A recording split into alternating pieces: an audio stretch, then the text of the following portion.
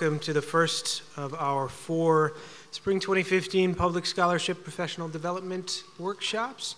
Inaugurating this series is our social media workshop. And our facilitators for today on my left are Wacha, who is the Scholarly Communications Librarian at the Central Office of Library Services for CUNY, and Robin Davis, who is the Emerging Technologies and Distance Services Librarian at our own Lloyd Seeley Library.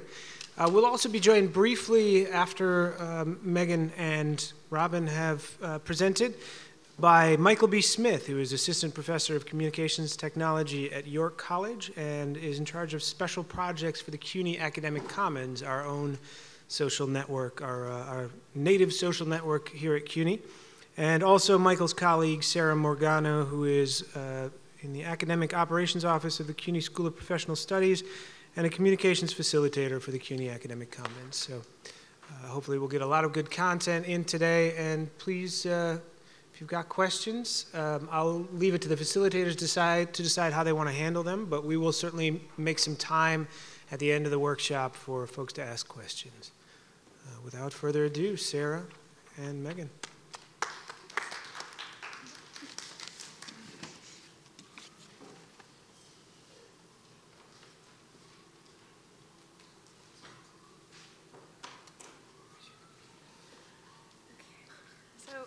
Good afternoon, everyone. Excuse me for a moment while I awkwardly switch the microphone around. Okay. First, thank you all for coming out today. I'm really excited to be here and talk to you all about my platform, CUNY Academic Works. Taking a little step back before we jump right into it, the internet has given us the ability to find information about and generated by our peers, our friends, and our colleagues, quickly and efficiently. It has given us ways of connecting, sharing our scholarship, and of, in some cases, rethinking the time-honored tradition of ridiculous cat photos and memes. And this here is, 1, my icebreaker, and 2, lolcats. And if you are unfamiliar with lolcats, they have a particular way of speaking, I can has. And sometimes there is the rare moment in which the cat, the public, the social, and the scholarship come together. As in the Twitter hashtag, ICanHasPDF. This is a movement in which researchers, scholars, members of our community don't have access to the scholarship that they need in order to be successful. And so they request this scholarship from their peers via Twitter. ICanHasPDF. This comes from something that is intricately linked to the founding of CUNY Academic Works, our new open access institutional repository, something that we in the libraries refer to as the serials crisis. Rising costs of journals have drastically outmatched inflation and our libraries' budgets, affecting our users to access to information through our libraries and in their daily lives. Yet publishers' profit margins continue to rise. And in fact, they often outpace those of companies like Starbucks, Apple, Disney, and Google. So that this has really become a crisis in how information is both accessed and used. The scholarly publishing system was established in order to support the principles of academic freedom. And the way that it has worked, and here is a slide developed by my colleague at the Graduate Center, Jill Ciricella, is that the university pays the faculty members to conduct the research. There are certainly other funding coming in as well. The faculty members publish that research. They do not get paid by the publisher. The publisher does not pay them to write the article, to review the article, or to edit the article. And then the university buys back that article, that information, for millions of dollars. So in response to this crisis, we now have the open access movement.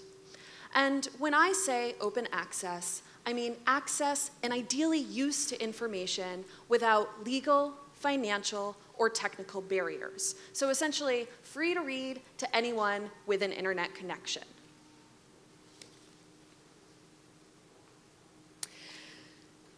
This very much returns scholarly publishing back to its original purpose, to disseminate knowledge and to allow that knowledge to be built upon, as opposed to supporting a model which supports an information divide. So I assert that when we use the term open access, when we think about participating in the open access movement, it can often feel like something new, as something other, as something outside of our work. But in fact, it is very much a pragmatic solution to a real problem in scholarly communication, in how your research is made accessible and built upon, whether that's via the traditional scholarly article or via a tweet on Twitter. The open access movement has gained a lot of momentum over the past few years, from federal funding mandates requiring that if your work is supported by public tax dollars, that it is made accessible to the public, to the first state open access policy passed by California just a couple years ago. And so it should come as no surprise that the City University of New York is a part of this movement. This is the University Faculty Senate's statement and resolution on open access passed in 2011, which to me is very much a guiding document in the development of this new platform, particularly the statement, whereas the City University of New York is committed to educating the public and making knowledge accessible and affordable. This is something that is intricately tied to the mission of the college and the university. And so now we have CUNY Academic Works, a single site to browse and search the scholarly and creative output created here at John Jay and at the City University of New York. And when I say scholarly and creative output, I mean in all of its forms, from the traditional journal article and book to creative works, poetry, dance performances, data sets, open educational resources, all of the rich content that is part of the scholarly record. So why should you consider submitting to Academic Works? First, yes, there is very much a social justice issue, a response to the I Can Has PDF, because just by a show of hands, how many of us have conducted a Google search and come across an article and been asked to pay $30, $40, $50, and we don't even know yet if we want to read that article.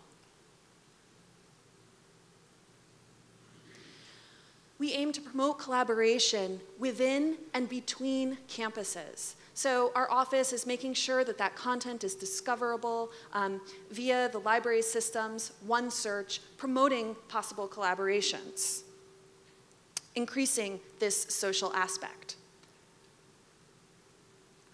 We provide increased visibility via search engines such as Google, Google Scholar, and Bing. Content can be integrated into your Google Scholar profiles and linked out to other platforms, such as your profile on Academic Commons, your faculty profile, all of these places. And this very tangibly leads to increased citation rates. We went through a number of different studies. Maybe 4 were inconclusive. 27, however, showed a very clear advantage to making your work available open access, to letting it be a part of the scholarly conversation. In fact, depends on your discipline, but by making your work available open access, the range is from 200 to 600% more likely to be cited. So this is also about raising our research profile as individuals and as the college.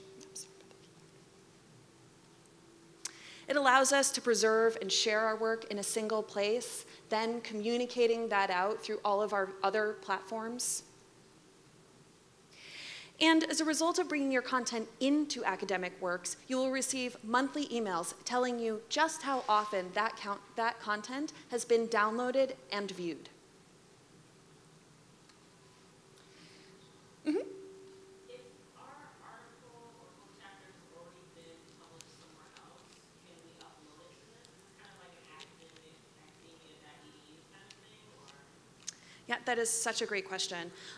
So I'm going to talk a little bit about the differences between academic works and academia.edu in a moment.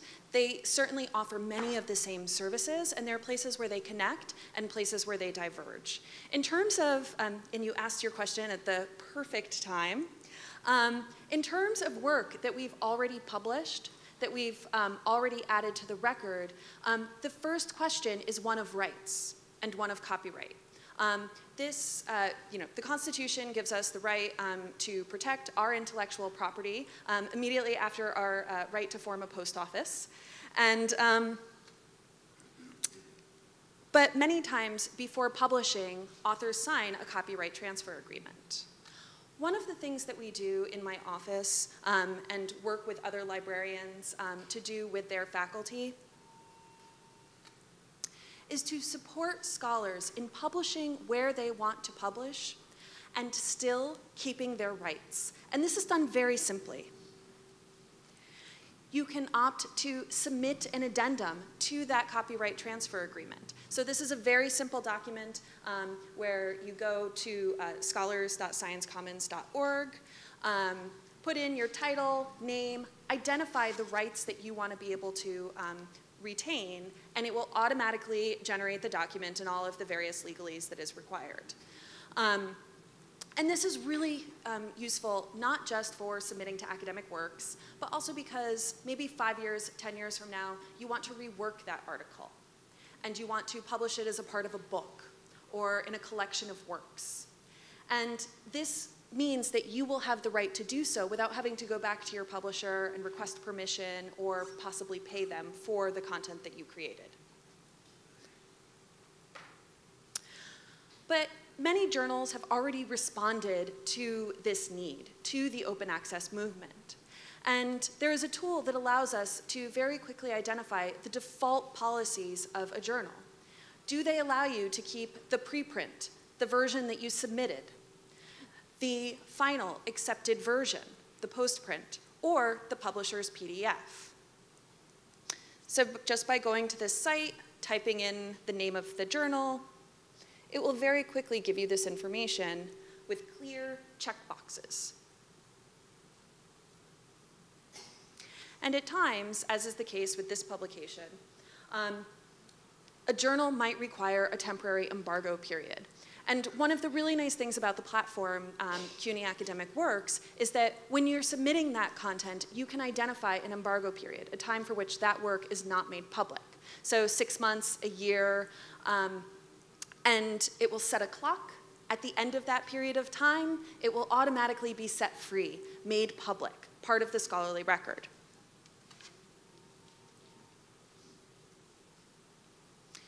As I said, CUNY Academic Works also looks to collect beyond the journal article. There are so many incredibly rich events that happen here at John Jay's campus, conference proceedings that might go up on a website. And 3 years from now, those links rot. We can bring them into the repository, make them more discoverable, provide preservation, and give them a second, a third life. We also accept individual presentations, data sets, open educational resources. So going back to your question, what about academia.edu? What about services like ResearchGate? In an effort not to get too complicated between the advantages and the disadvantages, something I do love to do, Both Academic Works and academia.edu will make your content public. They will provide increased discoverability, although I will add that Academic Works will be tweeting your content and working with central communications to make sure that it's disseminated via emails, listservs that already exist within our community. Both will give you some sense of how often that content is being downloaded and viewed. But where we begin to divide is the long-term parameters of working with each platform. So, one, academia.edu does provide you with a profile. In the case of CUNY Academic Works, in our first iteration, we are just 3 months off the ground and 1 week off the ground, actually 2 days, for John Jay. I will say, this is not yet. Future iterations, we anticipate being able to feed into faculty profiles, and no matter what, right now, by putting your content in the repository, you will receive a permanent URL, which you can include on your CV and link to from any social media site that you're working with. Yes? That is such a great question. So the question is, how do you drive traffic to the content that is in the repository? And so we are working with a company that works very closely with Google and their black magic algorithm to make sure that when someone is searching Google Scholar, that CUNY content is made that much more discoverable. Librarians are using their expertise to add additional levels of metadata. There are a lot of different actions. Librarians are information professionals, and so, we're linking to a lot of different content, we're tweeting it out, and as more content is added and read, we can be sure that this content will be increasingly more and more discoverable. Where we really begin to see the divide, though, is between privacy and long-term preservation. So sites like academia.edu and ResearchGate, they are commercial ventures. So when you bring your content in and you start accessing the content of your colleagues, they begin to sell your data. This is a concern to some, it is not to others, but it is definitely something that it's important to be transparent about. They are also going out and crawling the internet, identifying other citations, and creating profiles for members of John Jay, sometimes without that person's input. But really, it's a matter of privacy protection, copyright guidance, and long-term preservation. So 5 years, 10 years from now, academia.edu may not be here. But CUNY Academic Works will. The university makes a commitment to you and offers, as a part of its suite of services, we can consult with you about the copyright, about your book, or about the next journal article that you publish. I will also say that when academia.edu receives a takedown notice, because perhaps you didn't have the rights to make that work publicly accessible, as a commercial venture, it immediately removes that content from the repository. However, we in the libraries, as content comes in, if we receive a takedown notice from Elsevier, as happened here, we will temporarily remove your content, but we will ask Elsevier to prove that they are indeed the copyright holder. We will serve as your advocate in consultation with you. And so for me, this is really exciting. I hope it is exciting to you, because as content comes in to the repository, we have an opportunity, yes, to meet this real social justice need, to respond to the call of ICANN-has PDF, but we can also really raise our research profile, our public image. And as content comes in, it goes back out into the world. So this is a screenshot of the Graduate Center has about 1,000 dissertations in the repository.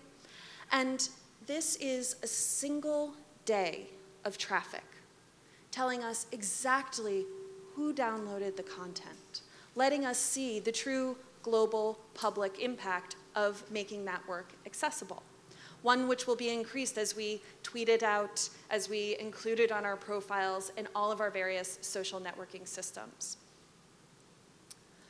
So I am here to answer any questions. But first, I just wanted to briefly demo how to submit to academic works in case this is something that you want to participate in and be a part of.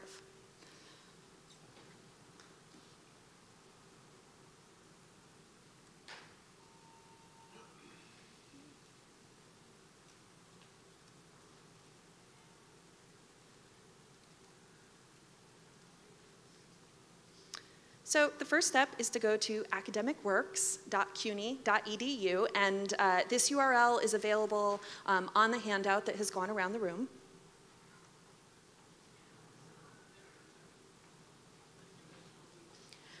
It does require creating an account.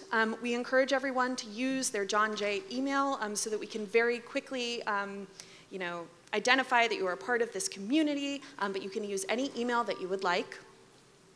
And I'm just going to log in.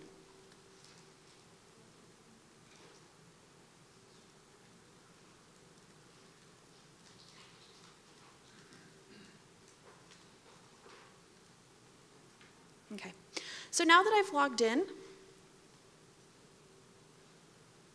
I simply select Submit Research. I select the series, Publications and Research generated by John Jay College.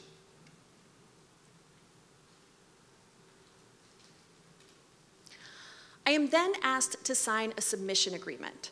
This submission agreement identifies that yes, you have the rights to bring it into the repository, and if you're unsure, we are here to consult with you and to support you. And it grants CUNY a non-exclusive license to make the content accessible in the repository. So this means we can put it publicly on the web in academic works, but we will have to come back to you if we want to do anything else with it. And other members of the public will have to contact you if they want to do anything else with the work. So yes, I agree.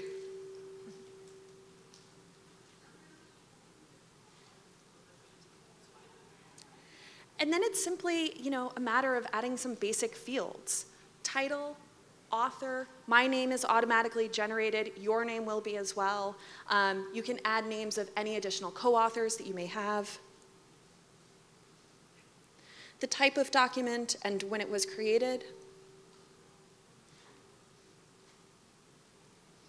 As I said, you can add a temporary embargo period. Any keywords, the abstract, and then you simply upload the content and hit submit. It is a very simple process. If you can send an email, you can bring your content into academic works. And so I am happy to answer any questions that you may have, I guess at the end, or now. Yeah. Well, I'm still a little bit unclear on the copyrights issue. So Yeah. I guess that in the screen before, in the step before, where it says copyrights, there is where I will send you the email.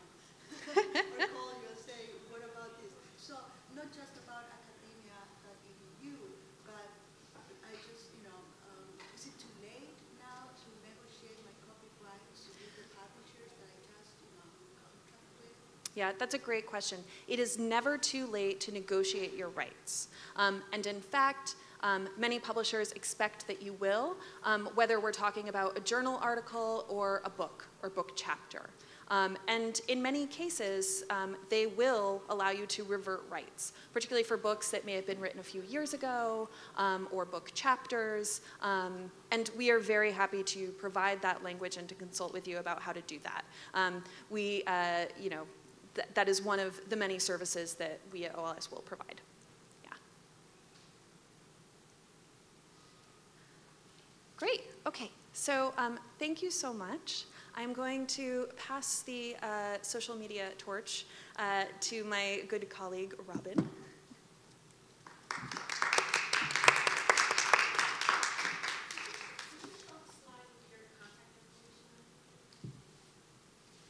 Very gladly. So we will follow up after the workshop with a number of resources. Hopefully some of the contact information, web addresses that will be among them.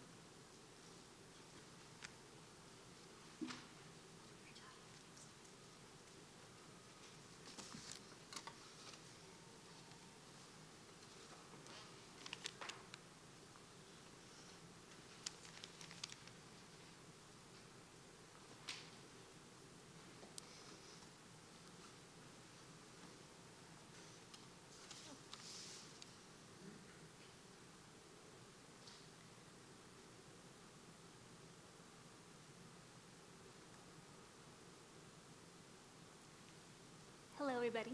Can you hear me? Okay. It's what? Oh, I'm just too short. Okay. Hello, my name is Robin Camille Davis, and I am the Emerging Technologies and Distant Services Librarian here at John Jay's Library. And today I am talking about your presence online as a scholar. So as an academic, your reputation within academia as a scholar is defined by your output, by your collaborations, right? But you have a public presence too. You have a sort of public face that you present to the world, and that is your digital presence. So the title of my talk is Your Business Card is the Internet. And I really do mean that. Business cards are a way to exchange contact information, remember other people, make connections, and make an impression. One of the ways your business card is the internet is what people see when they search for you. So this happens all the time.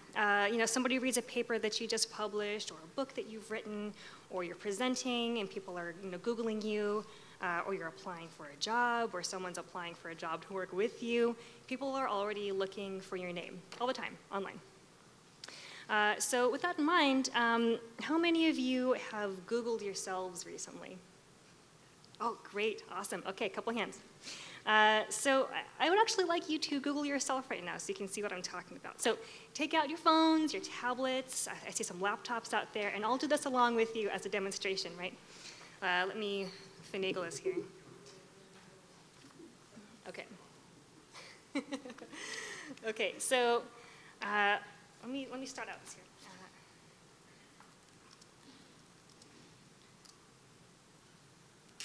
So also note that at least when you're using the desktop version of Google, that there is, if you're signed in, there's a personalized version of your search results, which sort of looks at what you've looked for before and kind of tries to tailor it to your interests. But there's also what they call a global search results, which still knows stuff like where you are in the world and what time of day it is, but it sort of filters out what it thinks is personal. So look at your global results to see what you are.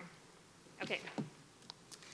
So the ideal thing is for all the results on the first page of these search results to be under your control. So that is, they are things that you created, like profile pages. Holding this up here. Like profile pages, your own website, things you've written, or they're things that you've allowed to be created about you, things like interviews or like writers' profiles for places that you write, right? So that way you have control of your image. You have control of the way that people sort of learn about you and who you are and what you're about. Okay. On this page, as a demonstration, I'm going to count up all the things that I have control over here that are results about me, right?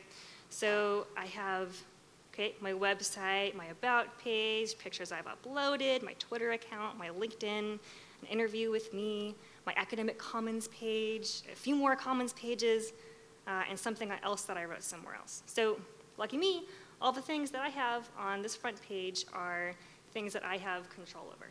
Now, I'm by no means famous, and I, don't know how much I actually am Googled, but this to me is really important because this is what the world sees of me when they look for my name. So now it's your turn. Look at the search results of your name and count up the things that are under your control.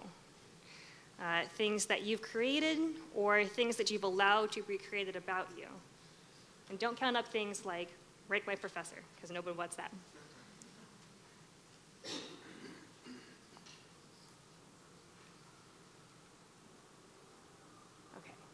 Have we all counted? Who here is lucky enough to have 100% of those search results on that page about them? Oh, awesome. Well done. Good job, you guys. How about in the realm of 8 search results? Yeah, under your control? 5? Cool, awesome, yeah. What about search results with your name that are not about you? They're about somebody else with your same name.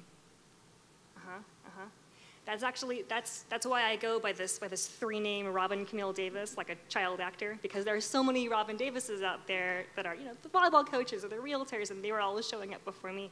That's why I go by this trifecta here. Was there anything that surprised anyone, or things that are interesting that you want to share that are surprising to you?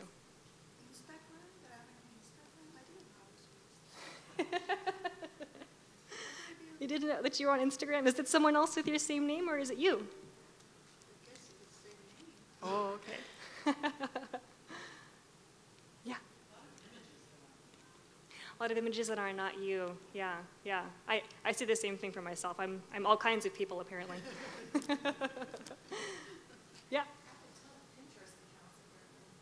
Yeah, Pinterest shows up really high in search results. It's kind of annoying, to be honest.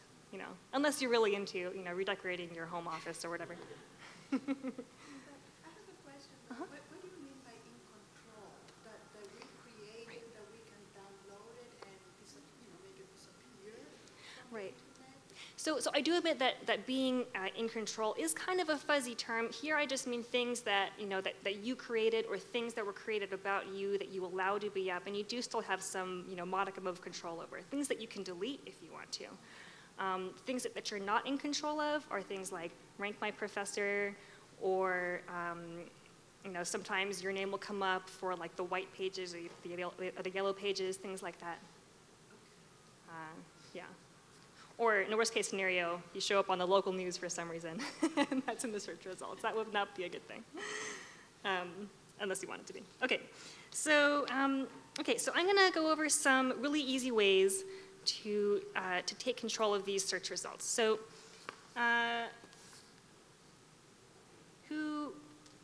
let's see. So the first thing is to establish a good professional social media presence, or professional digital presence, right? So this means Twitter, but it could also mean academia.edu or LinkedIn. These social networks have good SEO. Who knows what SEO means? Yeah. Search engine optimization, great, yeah. So that means that when a website has good SEO, it will pop up really high in your search results. So that means that Google trusts them, the website is reliable and popular. From scratch, if you make your own website, SEO takes some time, it takes some elbow grease, and it takes some degree of popularity. But you can piggyback on other sites' great SEO. So that means creating profiles on the CUNY Commons, filling out your own profile here at JJ, making spaces for yourself on networks like Twitter, LinkedIn, at some point the CUNY Academic Works, ResearchGate, and elsewhere. These sites will always come up pretty high in Google search results. You don't necessarily have to do all those things or be active on all those networks. That would take a lot of time and energy. But the more that you put into curating your digital presence, the more it'll pay off, and the more comfortable that you will feel with how you look to the internet. Okay. And sometimes you can fill out your digital presence while having a great time and being somewhat academically productive. And that's my segue to talking about my favorite thing, which is Twitter. Okay, who here has a Twitter account? A lot of hands, great. Is this a Twitter account that you're active on? Have we tweeted today? Yeah, great, yeah. Who's been tweeting during this presentation? Awesome. Okay, so some of you are very familiar with Twitter, some of you maybe aren't. I'm going to go over some of the basics for how academics use Twitter. I'm not going to talk so much about etiquette or sort of the nuts and bolts, but I will go over sort of the big picture thing. So Twitter is one of the most useful academic tools I've ever used. It keeps me up to date on research in fields that I'm interested in. It introduces me to peers doing work that jives with mine. It starts incredibly interesting conversations that I would never have had otherwise. And it introduces me to people that I may or may not have met in real life. The best way that I can describe Twitter is that it is the best parts of an academic conference. On Twitter, you can link to your scholarly papers and other academic outputs. So that's kind of like delivering a paper at a conference, taking questions about it or receiving comments. But it's also the introductions to other people that usually happens in between papers. Or mostly it's the really energized conversation that happens at the pub after the conference is over for the day. That's when you're sharing exciting ideas and meeting new people. It's arguments, it's one-liners, it's questions and answers. Okay, so you may have seen this Nature article about how academics use Twitter. Probably you can't really read it from where you're sitting, but I'll just tell you, this is their breakdown of why the 300 surveyed academics use Twitter. The top reasons are following discussions, posting work, discovering peers, and discovering recommended papers. There are also a few other benefits to using Twitter as an academic as well, including interacting with people that you have an intellectual crush on. So let's take a look and explore what Twitter looks like. Let me see if I can. Okay.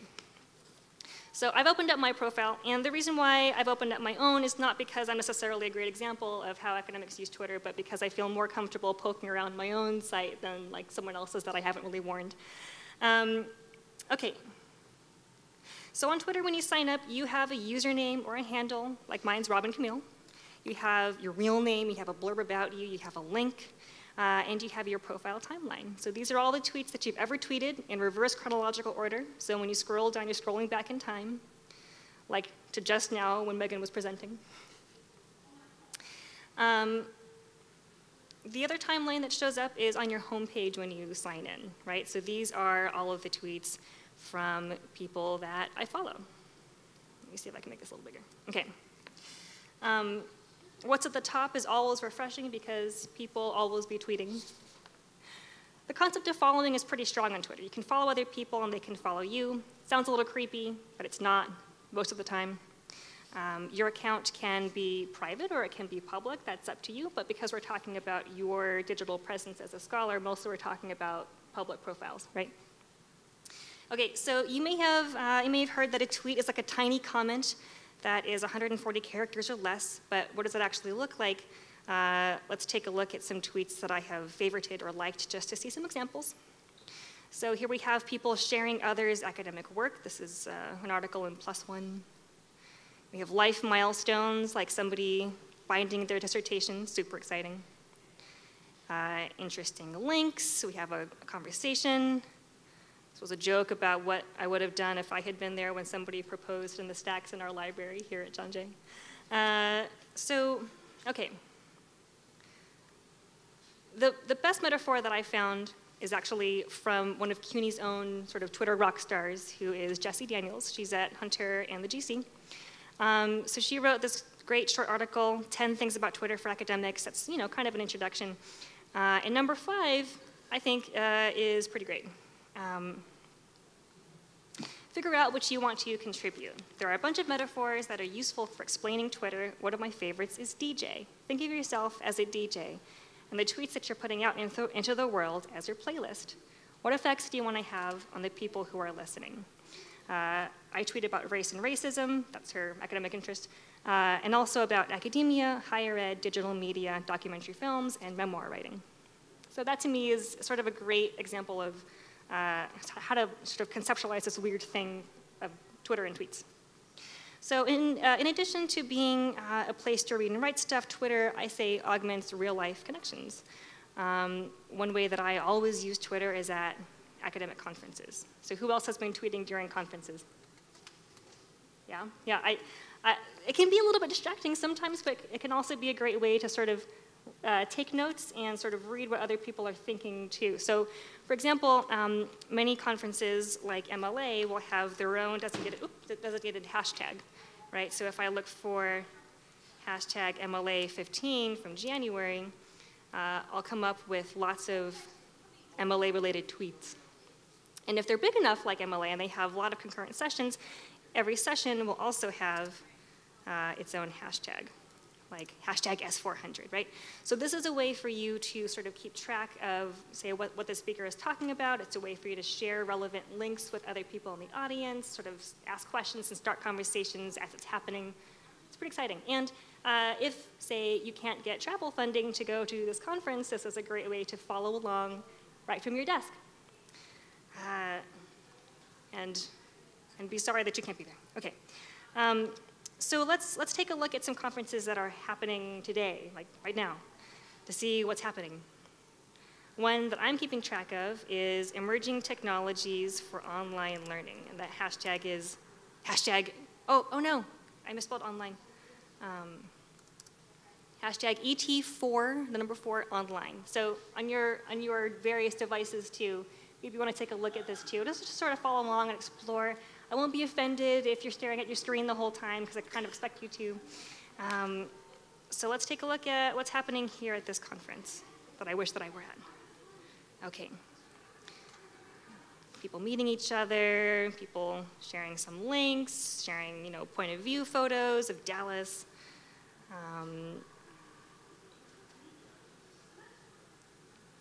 Sharing their research, sharing others' research. Okay, so this is a pretty big conference. Oh, cupcakes. But if if you're interested in it, you're following along, either right there, then and there, or from home. Okay. So,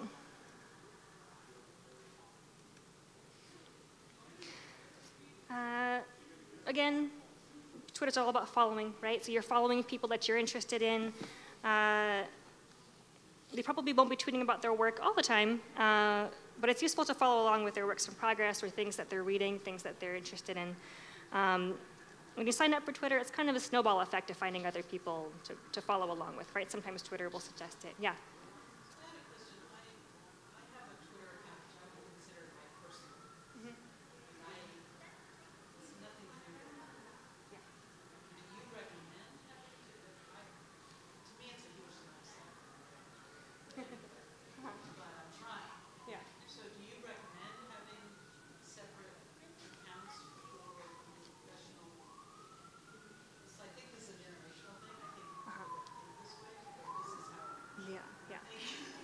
So the question is whether I would recommend having separate accounts for your professional life and your personal life.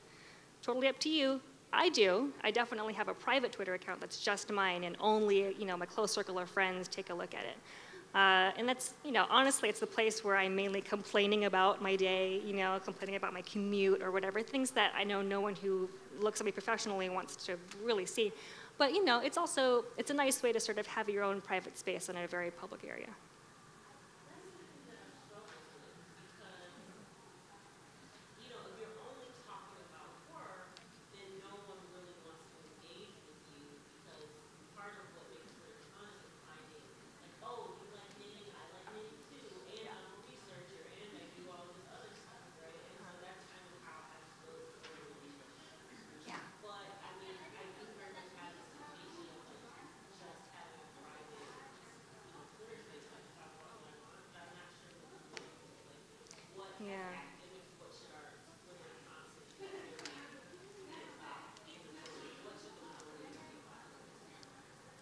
Yeah. Well, so again, that's something that is a balance question, and it's something to kind of explore, right? Like, you're right, it is pretty dry to just be tweeting links to things that I've written all the time, and I'm not talking to anyone else or, making myself human at all. Like, Twitter is great for that. Twitter is great for humanizing you and sharing things, outside of the library, say, that I would be interested in.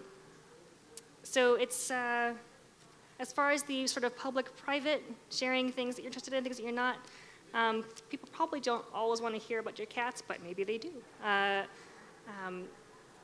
It's also kind of hard to ascertain what kind of feedback you're getting if you're oversharing, right? Unless someone is really honest with you and telling you, oh, maybe you shouldn't share, all those cats that you have. I know it's kind of a non-answer, but what I also do is take a look at other academics, people whose sort of Twitter activity I admire and I follow a lot, and see what they do. So, as a gift for you today, I've put together a sort of starter kit of academic Twitter, including some people here, right? So, not all these things are really academic in nature. Some of them are current events, some of them are news. Oh, thanks for tweeting, Megan. All right, kind of, yeah. Right, I actually I should have printed this out. These slides are online. Can you see that? They're at jjay.cc/social OAR in uppercase. And the links are all there too. Or you can go to my Twitter profile and take a look at my lists.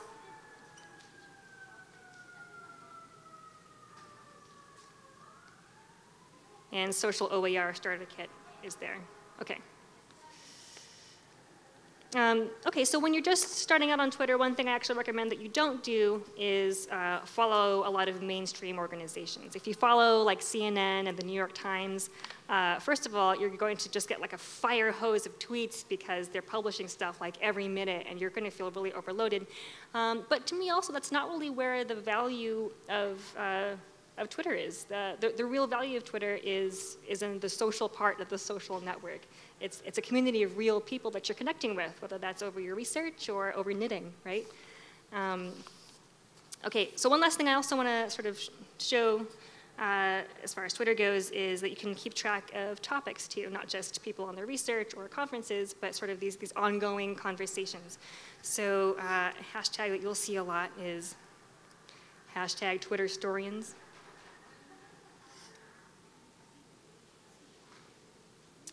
Which is historians tweeting about things on Twitter. Oh my gosh, what is that?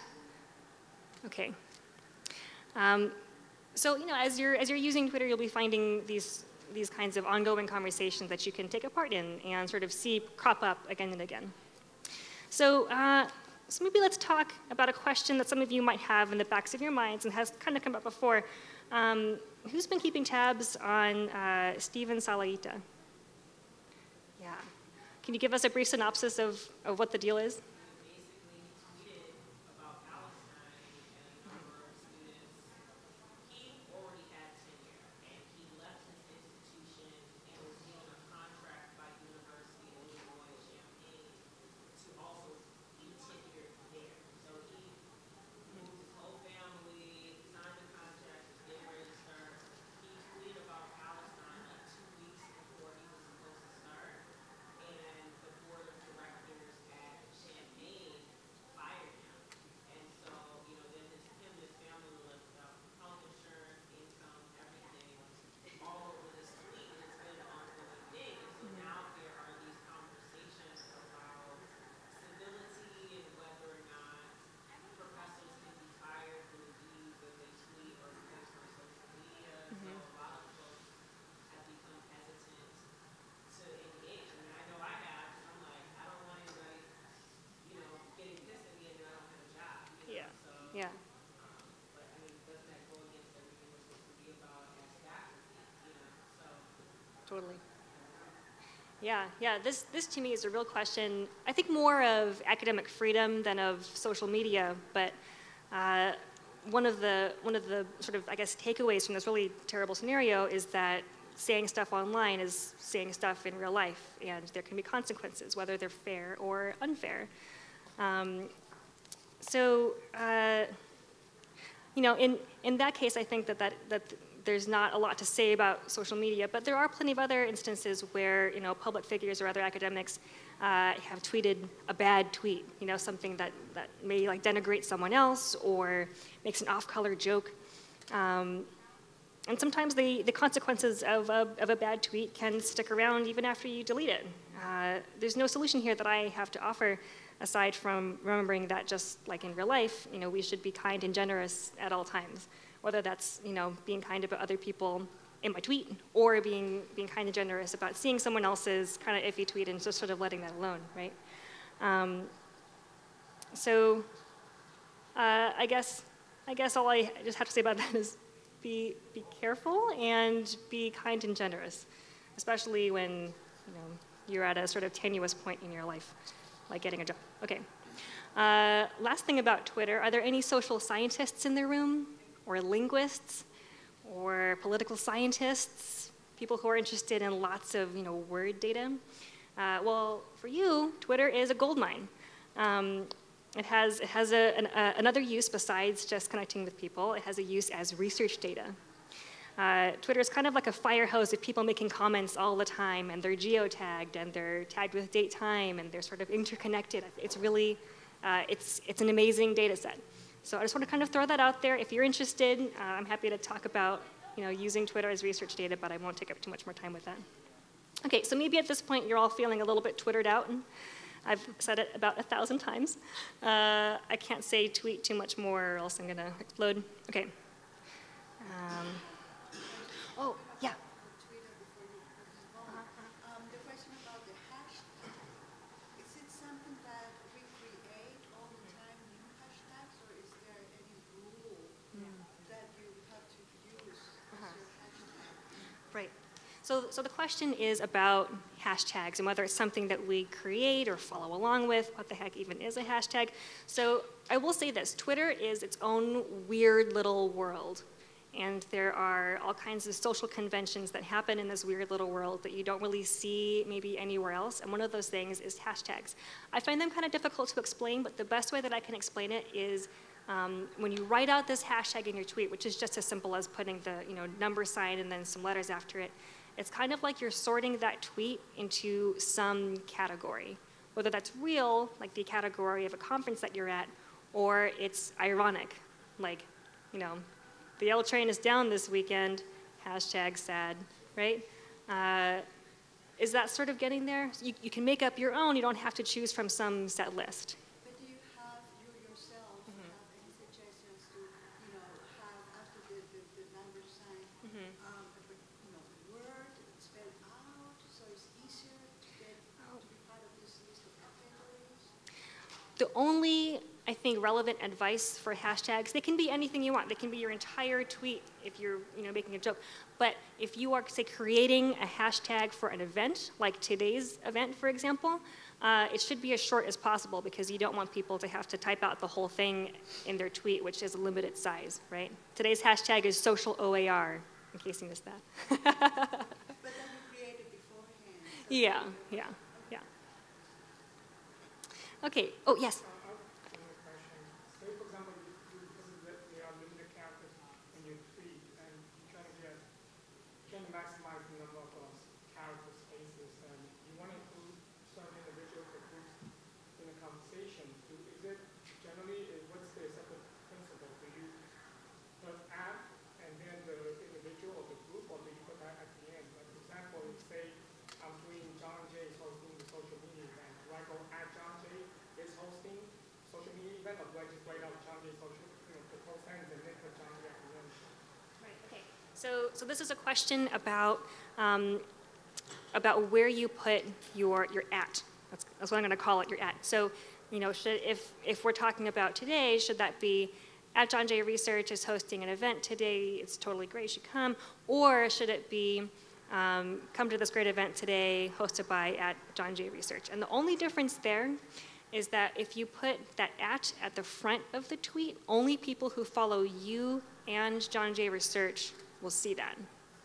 So that's most useful if you're having a conversation with someone and you're kind of just like have this conversation thread that you don't want like everyone that you follow to see, only if they're interested in you and that other person.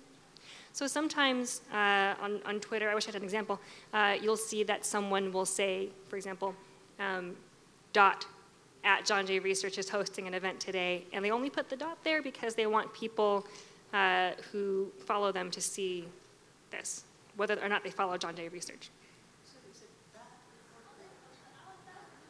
It can be anything, but I guess the convention is just the dot. So this is another thing that kind of takes like trial and error almost, and just spending time on the Twitters to see, what people usually are doing. Okay. I'll take more Twitter questions at the end, but I am just going to sort of blaze through the rest of this so we have time for the CUNY Commons and more Q&A. Okay, so academia.edu has come up before. Who's got our profile on academia.edu? Okay, about half the room, cool. This is one of the primary social networks for academics. I've logged into my account here. People say that it is like the Facebook for researchers. You follow other researchers, they follow you, and instead of on Facebook you're posting photos and status updates, here you're posting your research. You're posting your talks, you're posting documents, you're posting published papers.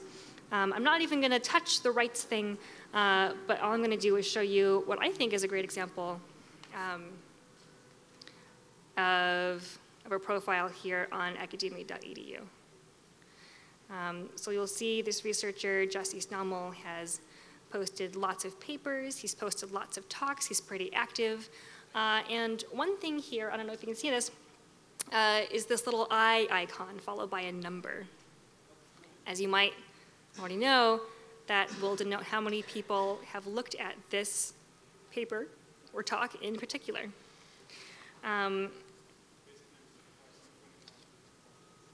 So if you're interested in altmetrics, that is to say alternative measures of your academic output, that's going to be a really important thing for you. And I'm going to encourage you all to go to one of the following workshops for OAR, which is on altmetrics, starring our very own Marcia Blodek here. Yeah? Okay. So you can learn more about that at that workshop. Okay. I'm actually not sure. No, I think it's in reverse chronological order, sorted by what kind of thing it is. So here we have talks, then we have papers. Below that we'll have teaching documents, posts, and at the very bottom we will have the CV. Okay. I'm not an expert on academia.edu, so I'm just going to go to the other thing that I do know more about, which is your John Jay profile. So all of you have a profile here at John Jay. I have to say one of the great things about the new website is that they've made this profile a lot more flexible. So for example, I'm going to search for my colleague.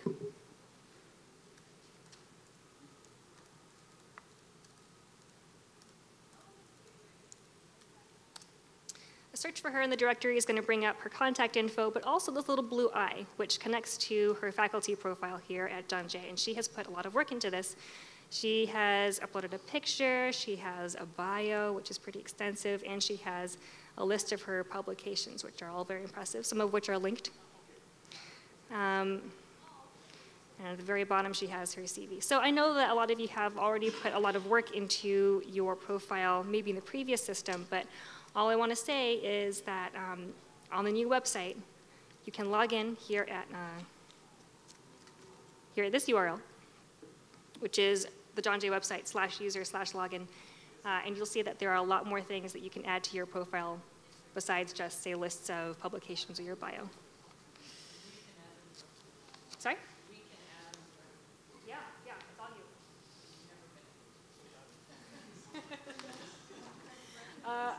I'm not gonna lie. There have been some issues with this system, but they're very responsive at Do It, and they're happy to fix any issues with uploading and with making sure that your profile is the way that you want it to look and connected to who you are in the directory. And I would just point out that institutionally, we do have now on the new website a search function that will search only this database. So your research expertise, as it appears on the John Jay website, is something, it's a tool people are going to use to find you for a variety of things.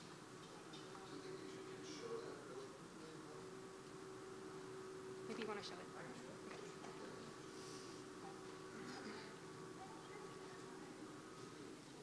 Yep, so, sorry. Here we are. We're not in the right place here. So we do have a research page here, and I'm not sure why it's not showing up. It's going into mobile view. That's the problem. All right, here we are. So on the research page, if you look over here, there's this picture that doesn't really look like a button that we are going to work on to make sure that it does.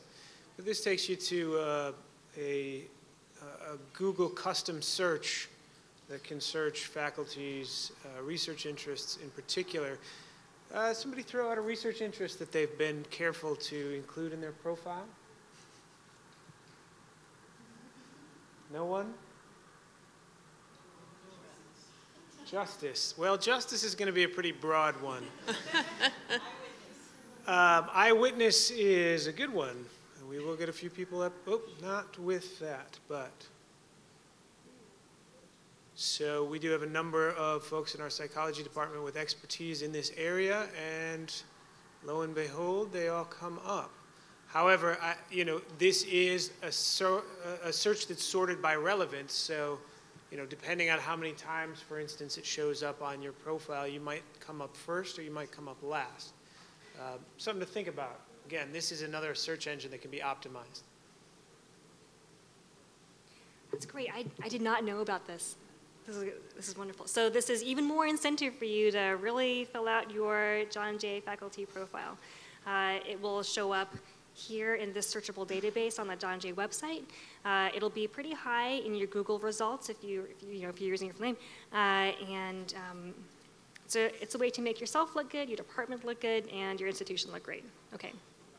So to conclude, oh no. Okay. Take control of your digital presence. You can do this. You have the tools at hand. It doesn't take too long. You can do it. Establish professional profiles on places like academia.edu, John Jay, and Twitter, my fave. And take some time to engage in the social network. Share your work. Discover new research, discover peers, and connect with other people. Okay. Do I have time to take any questions, or should we move on to the comments? Why don't we give our Commons folks a few minutes to present, and then we'll make sure we have 10 minutes for questions at the end. Okay.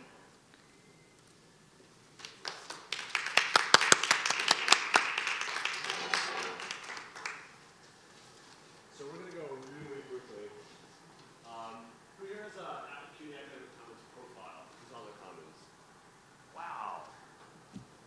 Wow. Okay. Anybody who here that does not have a profile knows what the CUNY Academic Commons is? Oh. Why don't you have profiles? That's what I want to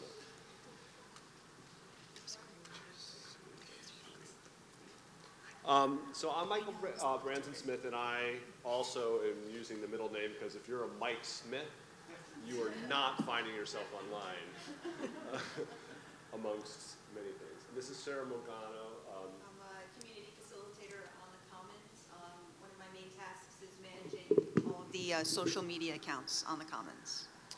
And I'm going to give a really quick description of the Commons by showing you what it does.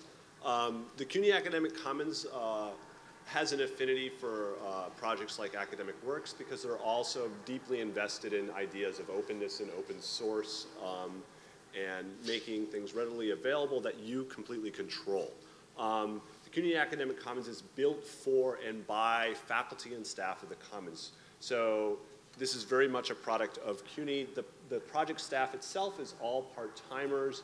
There's a combination of faculty and people that work for CUNY, and then a couple of people that are formerly from CUNY but now are just outside consultants. It uses software that, if you may have heard of it, called WordPress, which is an open source piece of software, and also another one called BuddyPress. And these are important because those fit in that context of openness, that this is code that is freely available to anyone on the planet that may use it. And so it's built on that. But very quickly, what does it do? You create a profile in the Commons, and I'm not going to log in because and we'll just look at the most recent active profile. And so this person is the CETL Assistant Director at City College. And she, by default, you get what's called a quick link, CUNY.is and Caply, all right? And you can control that and change that. And this was our little, does anybody remember the CUNY Is campaign? This was a campaign by CUNY Central. It was a way of like showcasing the kind of celebrity faculty of CUNY, and they'd say CUNY is insert celebrity faculty member X, and CUNY is insert celebrity faculty. And then it was also CUNY is John Jay, CUNY is, which was nice. But this is what's called a domain hack, and because the .is is the Icelandic top-level domain, and you all are CUNY is if you wish to be. And in a profile that you control, you can share academic interests. You can you share by default whether you're staff, faculty, or also a graduate student, because by default it's for faculty, staff, and graduate students. So undergraduates are not part of the Commons. So if you were looking to teach a class there, you can't do that. The big thing is that within the Commons, everybody can do a bunch of different things. You can work on blogs or sites, and you can be part of creating sites. So if you've ever wanted to build a site for a project that has some CUNY affiliation or personal affiliation that you want to put in a context, and you have control over, and you don't want to ask your IT department, you can just do it. There is no one saying you can't do this. We trust by default, if you have a CUNY.edu account, you can make a site. Built out of WordPress, which is incredibly flexible. You can have what are called posts, which are sequential listings of information about the project, pages, which are more like website pages, and then also you can make it look in a variety of ways through themes. Gosh, we gotta go fast. And then let's go back. We're using poor Natalia. The last thing, and this is the last one I say, is what's great about the Commons is you can join what are called groups based on any interest. So this person's interested in a lot of educational technology related activities, and in any group is, you can create a group, join a group. Groups are either public, private, or hidden.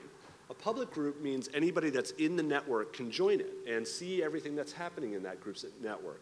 If it's private, that means it's by membership. You see it, you know it exists, but you can request to join it, or you can build a project around it. Say you have a departmental-based project, and you want other faculty and staff to get together and work on a project together. They can do it in this space, and there's discussion forums and collaborative document building, not unlike Google Docs, that are available to you.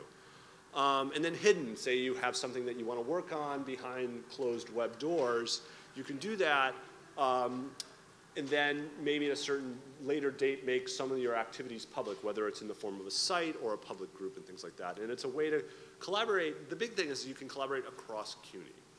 And so I'm going to stop there, even though there's a lot more things you could talk about. But I'm going to give Sarah a chance to talk about what she does and and you can ask questions. Okay. All right, guys. So I'm actually going to log into my profile here just to give you a sense of what it looks like for members, which I hope you will all become soon. Yeah, we have some lovely totes and notebooks that are branded with CUNY Academic Commons. Please grab. Okay. So gotta work on your swag. So when you log into the Commons for the first time, and this is actually a pretty new feature that we have, it's called My Commons. And what it does is any groups that you belong to, any blogs that you have created or that you follow, any friends that you've made, you will see their activity here. So it's like a dashboard that has a lot of relevant information as soon as you log in, and I think that's a really nice feature of the site that's new. I did want to show you guys my profile. Okay, so you can see here you've got like a little blurb that you can write about yourself, and I have hyperlinked to the Twitter accounts for CUNY SBS and the CUNY Commons. What's also nice is that you can use the profile page as kind of like your hub, your academic hub. So all of the stuff that you've created, stuff you've done on academia.edu, stuff that you've posted to Flickr and you're on LinkedIn and YouTube and Twitter, you have the ability to add these to your profile. So if you send people here, they're able to go out and see all of the work that you've done. You'll also have the ability, we have these new, what are they called? Like widgets. So you can add your academic interests, and you'll notice that these interests are highlighted, hyperlinked. So when I click on them, it's going to take me to a list of members that share that same academic interest. So it's a great way to connect with other like-minded folks. Then you've got your positions here, and I've also added a Twitter module that links to my Twitter feed. So I'm just going to click on that real quick. And on my Twitter, I also use this area somewhat like the profile on the Commons, where I hyperlink to the CUNY SBS Twitter account, CUNY Commons Twitter account, and I also explain what I'm going to be tweeting, so folks know what they're getting into. So I tweet about higher ed, technology, pop culture, politics, and life. And then I use my cuny.is/Sarah Morgano link to take users to my profile. And I also have an Academic Commons business card that is very minimal. It's got my name, it's got my title, and it's got my CUNY is link. I also use my CUNY is link on digital signatures when I'm sending out emails.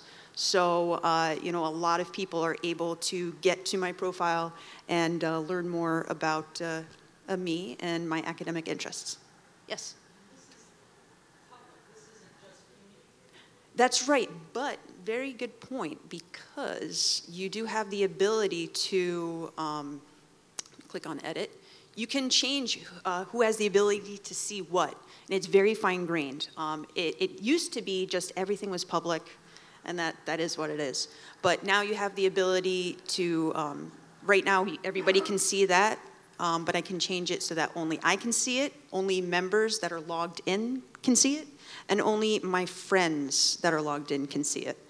So I actually, this morning, updated my email address and changed it from everyone to all members, because I've been getting some spam email.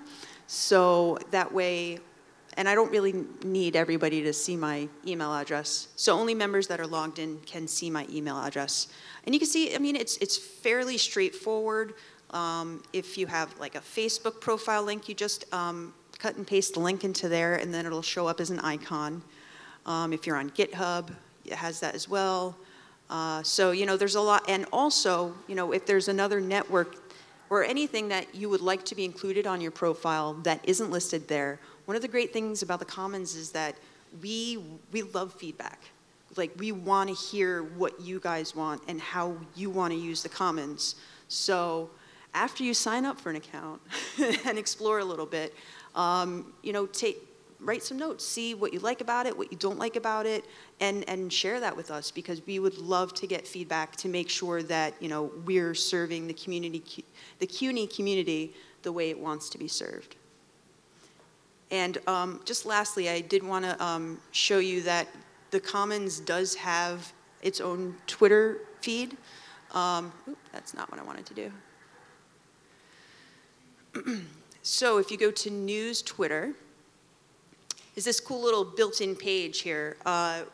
So what I've done here is, well, actually not me, one of our developers has embedded one of the lists that I curate on the CUNY Commons Twitter page.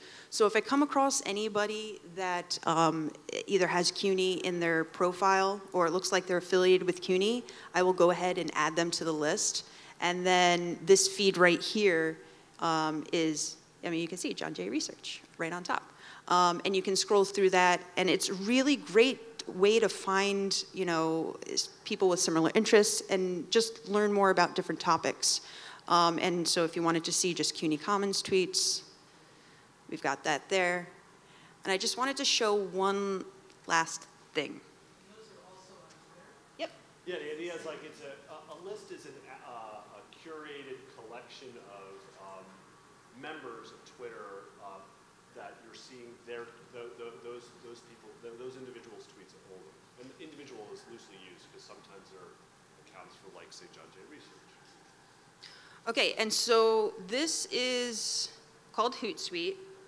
It's like a social media managing tool. So because I manage multiple accounts and don't want to have to log into each account, and this is especially good for people if they have like a public Twitter, professional Twitter, and they also have a private Twitter, you're able to manage it with something like this. You can schedule them at specific times. You can have multiple accounts in there. And this is also a great way to keep track. You can create different streams with lists. So even just for personal use, this is helpful rather than having to poke around Twitter so much and click back and go forth and all of that stuff. So that's pretty much it. Oh, and all of our tweets do have the CUNY.is URL, so you know that they're legit. And one of the hashtags that I've tried to push is hashtag CUNY events. So whenever I'm posting something on the Commons and it's event related, I will put the CUNY events hashtag. So if you plan on tweeting about an event, if you want to include that, if you can. Oh, that's something we should mention too. It's like, it's a feature that was often asked about was how can we find out about events on the Commons or public promote or let people know about events. And so that's a perfect example of like, oh, well, we should build that. So since it's open source software and we don't have to ask someone to make this for us, we build it ourselves. So there's going to be an events feature where you can basically enter an event if you're a member of the Commons, and it'll be part of a CUNY-wide calendar, and then there'll eventually be ways of kind of controlling your own calendar so it shows certain types And of... do you know when that's going to be rolling out? I know they're working on it now. Yeah, I think by the end of the semester. I think it's coming out by the start of the summer. So, I mean, that's one of the exciting things about the project is it's constantly evolving, as Sarah described, in response to the community and how we think they might want to use it or how they tell us specifically they'd like to see it work. And I did also just want to add that, my job managing social media is really to get you guys out there. If I see something that's interesting that I think others should know about, I tweet about it. And I usually tweet between 7 and 10 tweets a day. So a lot of, I don't know if you know Tony Picciano, but he has a blog on the Commons and he blogs daily. And so I'm constantly tweeting out stuff that he's written. And if they're on Twitter already, I can include their Twitter handle. So that way when people read the tweet, they can go and see who the person actually is rather than just reading their name and having to Google it. So it's very connected and I think a good thing.